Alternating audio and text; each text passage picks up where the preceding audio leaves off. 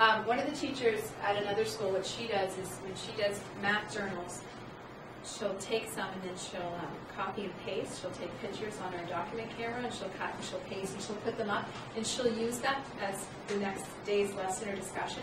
Because if she's doing her math journals and she finds, oh my gosh, when she's sorting through her math journals and she finds that the pile of they're not getting it, she's like, I've got to go back because the majority aren't getting it. So she'll pick a lot of those common misconceptions that they're having. She'll put them up on the smartboard and then they'll talk about it and they'll have like a little discussion. And you would be surprised how many little misconceptions can be fixed just by having a quick discussion. And then there's no names and it works out really well. Are you suggesting that it's better to use math journals at the end of your lesson to check for learning from that lesson? Or is it okay to use it also at the beginning of a lesson for like more foundational learning and just bigger concepts? Whatever works best for you. Like as long, I would say beginning, during, after, whenever you want to do it. It doesn't always have to be, what I've done too, Travis, is if I'm into January teaching grade 5 and we're on division, well, we still have to go back and keep hitting some of those outcomes that we've already taught and going back and spiraling.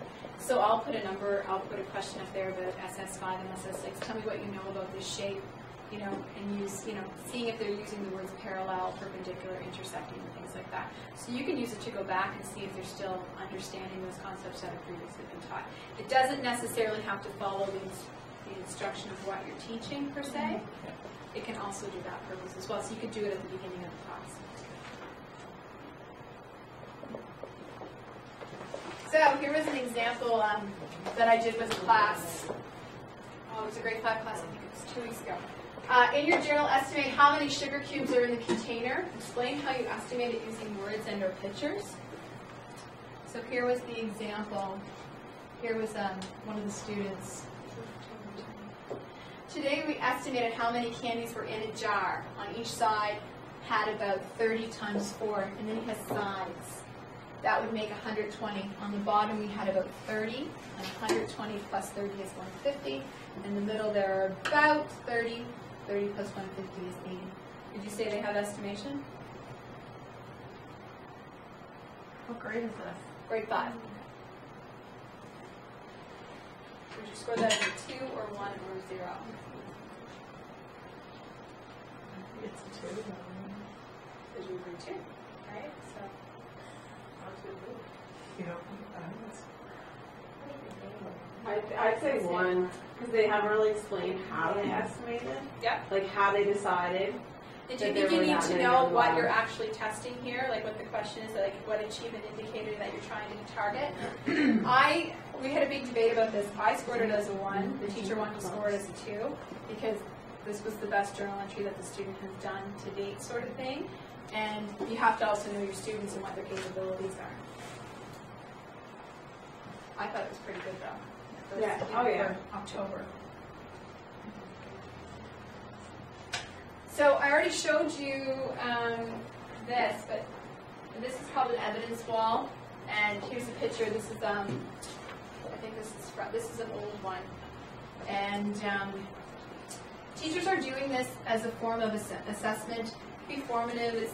It could also be summative, so to a certain extent.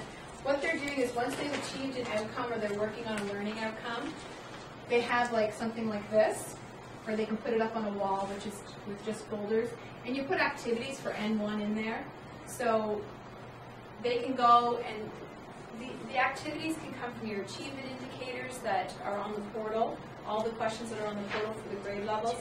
The only 2 grade levels that don't have it right now are grade 1 and grade 2, but this year they'll be there soon.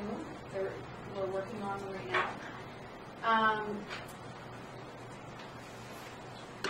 Achievement indicators, numeracy nets, different questions that you create. If you find them in a book, you find them in Math Makes Sense. And what the students can do is they can go up and they can pick a question from the evidence wall. They take the sheet, they work on it, and then they put it in their portfolio. And that's an indication as to whether or not they're achieving that outcome or not. So it seems like a lot of work to get all those activities for those outcomes. But if you start at the beginning of the year and you're following your long-term planning documents for grades 3, 4, and 5, K-2 does not have a long-term planning document, but if you're following it and you're making up those activities, So when you're going and you're doing your guided math lessons and you're doing your differentiated learning, you can have students working on some activities from the evidence wall to gather for your assessment. While you're working with a small group, other students can be doing math games or different activities. But it's a really neat thing because it's always being able to go back and looking at those outcomes that have already been taught and going back and make sure that they're still retaining that information. Does that make sense? The evidence wall? So could it be activities or game? Like, does it have to be question? Like, activities, games, or questions, or both, or?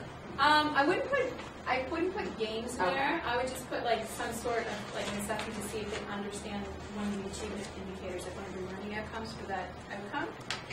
I wouldn't put any games in there because you want it to be like some sort of an assessment where you're gathering information to see if they understand it or not.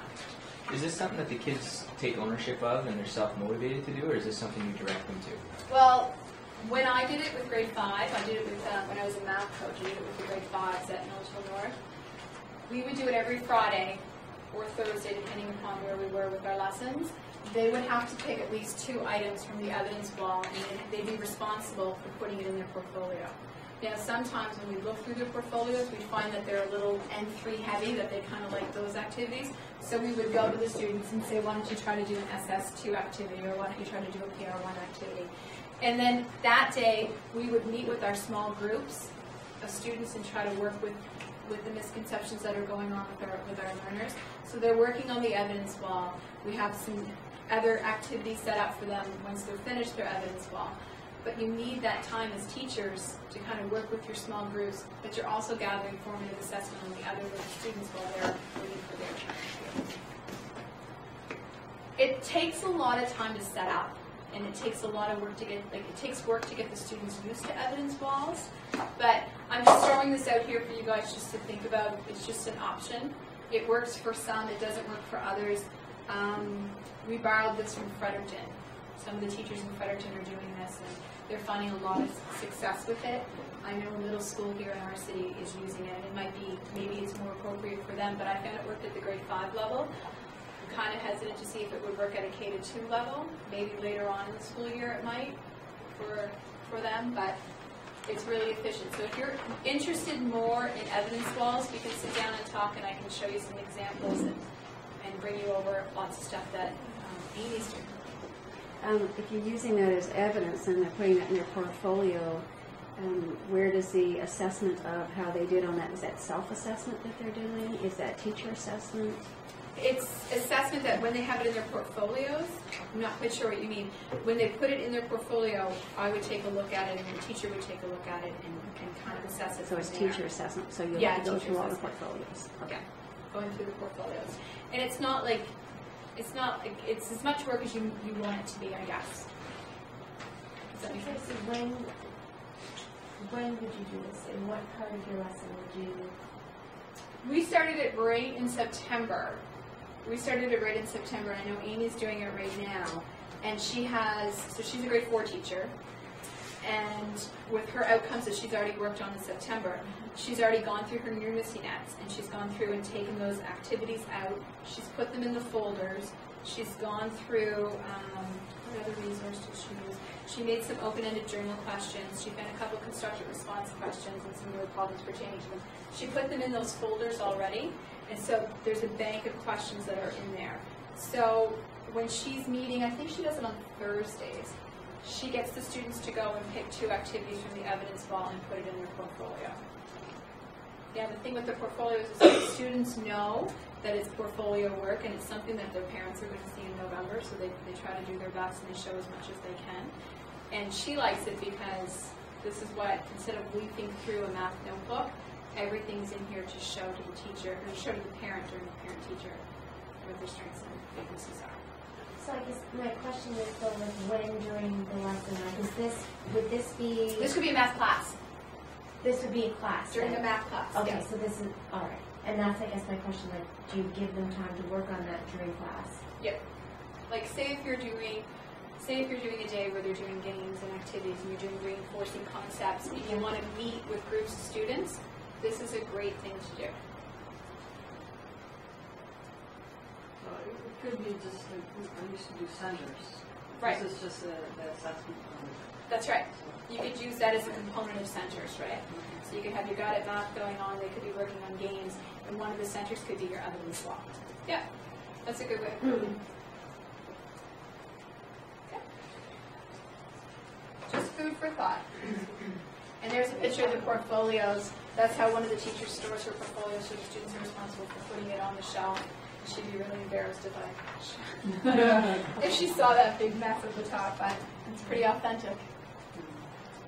So I think this is what Joanne was talking about earlier with observations. This is a really neat observation sheet that you can just put whatever outcome you're working on. So say if you're working on SS1 and you can put the outcome there, and then this could be used for a whole week. And if you have your student's name right here, and you use this, and you notice something about Billy that he's really understanding such and such, you make a comment. If you use this for a weekly format, you could see, have you assessed each one of your students, kind of informally, or to go around and see what they're learning. Have you gone and you checked on your student? Because I'm guilty of this. I always answer the same hand sometimes, and I don't get to see every student. But if you have a sheet like this for every week, and you make a little comment about each student, then you're mindful of where they are in their learning. And it's just one sheet. It's not sticky notes. You're not going to lose it. And it's just something easy to do. Is there do you have a sample of that you can email us? It's on the portal. Oh, it is on the portal? It's on the portal. Where? But I think it's under teacher resources. But our portal is a little under construction. So what I can do is I have a distribution list, and I can send that out to all of you. Oh, that would be awesome. Yeah, it works really well because then you're really mindful of what students you haven't really assessed or not. Something else you could do is just have like a green marker and a red marker, and every time a kid gets the concept, you put, trace their square in green, and at the end of the week, you've kind of got a snapshot of where your class is too. That's a great way to do it too. And you could also, if you wanted to be even friendly, you could put it like in a pocket and then just keep changing it out every week kind of thing if you didn't want to keep it for week to week. Yeah, it works. A lot of teachers find success with that. I have a different form. Can I just go and grab it? Yeah, that'd be great. Well, Joanne's going to get that. One of the big things is oral assessments and conferencing. My little guy started kindergarten this year, and he got his first little math assessment. I came home, so I was all excited to see it, wanted to know what was going on. And it was really neat. She did an oral pattern assessment with them, and she had every question, and he had to circle and do this. And it was really, really neat. And there was a picture of him having his assessment done, and she had it attached. So I thought that was really neat. So it's just like guided reading, really. Guided math, guided reading. So we just kind of have to get into that habit when we're in the math class to kind of have those guided math sessions with our small groups, using our guided reading tables not just for literacy but for math as well.